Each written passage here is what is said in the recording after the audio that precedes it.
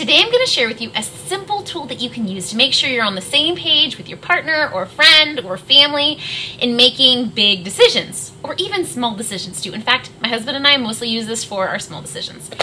All you do is you rate things on a scale of 1 to 10. So let's say you're trying to decide, a friend is having a dinner party, and you and like me and my husband are deciding should we go or not. We'll both rate on a scale of 1 to 10 how badly we want to go. This is helpful for many reasons, but mostly because my husband isn't as expressive, and so he'll say like, oh sure, that sounds fun. And I'm not really sure if that's like a sure I'll endure it or this would be the best time of my life. So it really helps me know that. And then for me, what it kind of puts the good pressure on for me to do is really commit.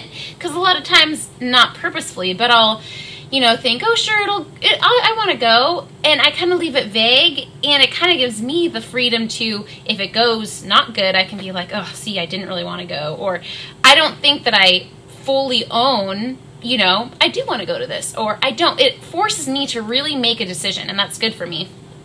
And then once we look at both the numbers, we usually find that we're either both under 5 or both over 5, and it's helpful in deciding, because there's nothing wrong in, sometimes there are times when something's a 2 for me and it's a 9 for my husband, and it's okay for me to sometimes be like, okay, well, wow, it's a 9 for you, so we're going to do it, like this is really important to you.